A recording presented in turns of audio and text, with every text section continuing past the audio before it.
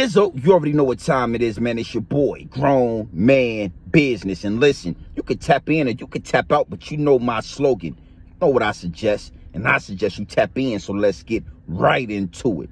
And Meek Mill, you are the topic of discussion, my G. Meek Mills, you are the topic of discussion, my G, so let's get right into it. Now, we all see what's going on with Young Thug, Gunna, the whole YSL camp. You feel what I'm saying? And the RICO indictments that they got out on the whole clique. We all see what's going on.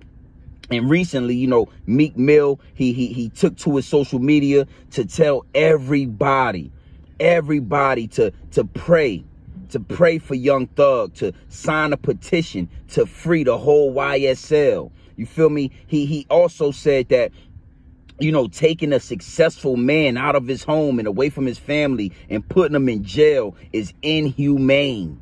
He said it's inhumane. Now, again, it gets deep, it gets wicked, and it's always deeper than rap when you scratching the surface. And you better believe here at Grown Man Business TV, we scratching the surface.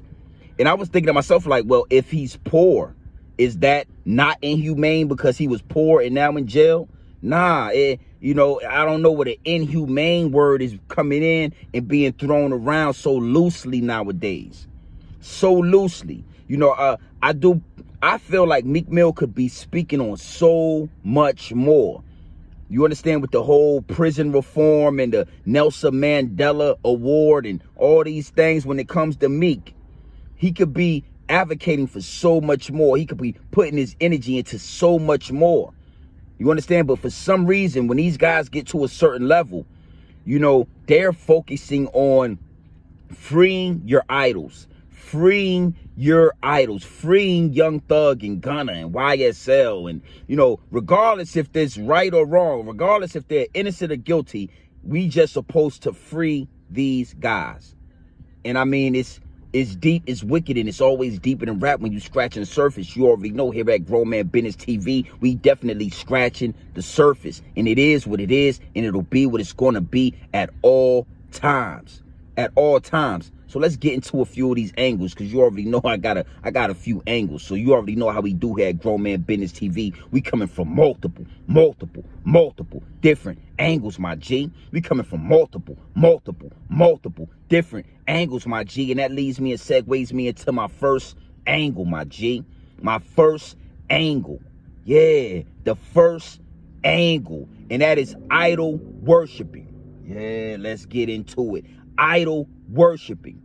Now, when it comes to these celebrities, these athletes, you know, they get put on such a high pedestal that everybody that seems to be beneath them are idol worshiping. All of these fans, all of these people just worshiping these false idols. You understand? Now, let's add that to Young Thug. Let's add that to YSL. You got Young Thug. You got Gunna. You got YSL. Now, you got fans out there that are highly invested into their music, that love their music.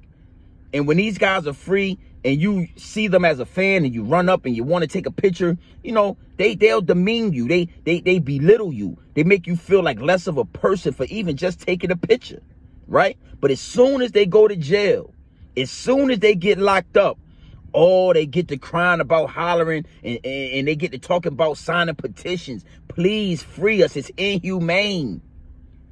And my point is, you know, you can't worship these false idols, man. These puppets are put on a pedestal for you to pay attention to, for you to worship. You understand? For you to feel like they're higher than you. And then when it all comes crashing down, the same person that wouldn't give you an autograph or wouldn't give you the time of day or wouldn't even give you a picture, right? They beg for your mercy. Please sign a petition. Please. That's just one side of it. The idol worshiping. You guys got to stop worshiping these false idols. And then secondly, you know, when did gangsters call jail inhumane? So you got these rappers, they talking about gangsterism, they talking about all this stuff that takes place in the streets. And then when the people come and they put the chokehold on you, throw you behind bars for the things that you're saying and you're doing, Now you're crying and we're signing petitions for gangsters.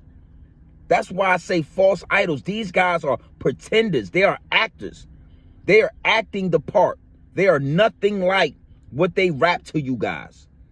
You know, inhumane conditions. Man, that's solitary confinement. That's been going on for hundreds of years.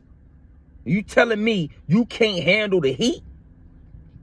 Let me go a little bit deeper. When I was growing up, Caucasian people were scared of black people. They would clutch their purses. They would cross the street if they seen us coming. They would get out of the elevator. But times have changed, because what they thought was gangster, what they thought was savage, is really these weak, fake rappers that cry when it's time to lay it down. That cry when it's time to go into solitary confinement. These weak simp men like YSL, Thugger, Gunna, false idols, man. Stop worshiping false idols, man. You understand? I'm not going to make this a long one, but I had to touch in. These guys portray a certain image to y'all on wax and on film. And in real life, they family men. In real life, they send their kids to camp in the summertime like Jim Jones did. In real life, they cry if they're separated from their wife or their family. But on wax and on film, they make you think that they don't have a wife. They make you think that they so gangster. Man, false idols, man. It is what it is, and it'll be what it's going to be. So you already know how we do here at Grown Man Business TV. We coming from multiple different angles, my G. We coming from multiple different angles, my G. And that leads me and segues me into my second angle. My second angle, my G. My second angle. And that's what Meek Mill said about the DA in Fulton County. Meek Mill said, end quote, protecting the community is cool, but taking these guys away from their family and putting them directly in jail is inhumane. End of quote. Wow. So, you know, we got Meek Mill saying free YSL, free Gunna, free Thugger. And the whole time, we don't know if they're innocent or guilty. We don't know if they did it or didn't. But I will say this, the FBI, the feds, the state have federal wiretaps of Young Thug sending hits. Of Young Thug saying stuff like, y'all ain't got them boys yet, y'all getting weak. You know, like wreaking havoc on the community. They have wiretap, Meek Mill. They have evidence. So I don't know why we just freeing these guys. Why are we petitioning to just free these guys? If they were doing the things that the state and the feds are saying they were doing, then they have to lay it down for a little while. They have to lay it down. When did gangsters stop wanting to lay it down? When I was coming up, gangsters, they didn't care if the cops was around. They was going to get it popping regardless, because they knew laying it down came with the territory. You didn't get to play the gangster. You didn't get to play the general. You didn't get to play the kingpin. You didn't get to play none of these roles without knowing in the back of your head that you was going to have to lay it down. And just like Meek Mill, you know, when he went to jail, he didn't just lay it down. He cried, man. He kicked, he screamed to get out, please. NBA YoungBoy, please, I don't care. Send me to Milwaukee. Send me anywhere. Thugger, Gunna, they are using inhumane. These are gangsters. Listen to Thugger's raps. Listen to the wiretaps. These are gangsters. Gangsters. It's a bad look, because if anything, the gangsters is supposed to stand on cold. If it's time to lay it down, then lay it down. Get the best lawyers and lay it down. But you're going to understand, and you youngsters is going to take heed. It's everything that glitters isn't gold. Everything that you're seeing is not real. Look at come on, my G. Come on, my G. If you can slap this person and you can slap that person and you can slap, then trust me, you can lay it down, my G. You can lay it down and do your thing and do your time. And you can do it with some honor, my G. But all that crying, all that sapping, simping, you know what I'm saying? Whining, you know what I'm saying, kicking and screaming, trying to get out, trying to get back on the streets. But when you was on the streets, you was taking advantage of it. You was slatting. You was calling plays. Now you crying. So we don't respect it, man. We don't respect it. And we see it for what it is. And for Meek Mill to have something to say about it is just, it's a red flag, and it's very telling. The writing is on the wall. So you already know how we do here at Grown Man Business TV. We coming from multiple different angles, my G. We coming from multiple different angles, my G. And that leads me and segues me into my third angle. My third angle, my G. And that's just the things that these artists choose to speak on. Now, Meek Mill, you know, we got prison reform, right? We got, you know, Nelson Mandela Awards, right? But Meek Mill still raps about drugs and guns and sliding and slipping. That was a red flag for me. And then it's like all of these situations taking place in America, in the black community especially, right? Where these artists, these false idols could speak on.